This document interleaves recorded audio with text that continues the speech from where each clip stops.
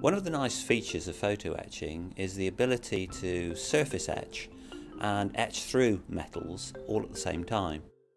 The photo etching technique is therefore ideal for the manufacture of heat sinks, heat exchangers and microfluidic devices which are used to transport fluids. These pipes and channels can be constructed through lamination of etched sheets. Unlike other manufacturing processes, photo etching produces a non-directional surface finish. This is excellent for fluid transport. Lamination is ideally carried out with very flat sheets, and CNC machining and stamping can distort the sheet material, making it difficult to produce a good uniform lamination.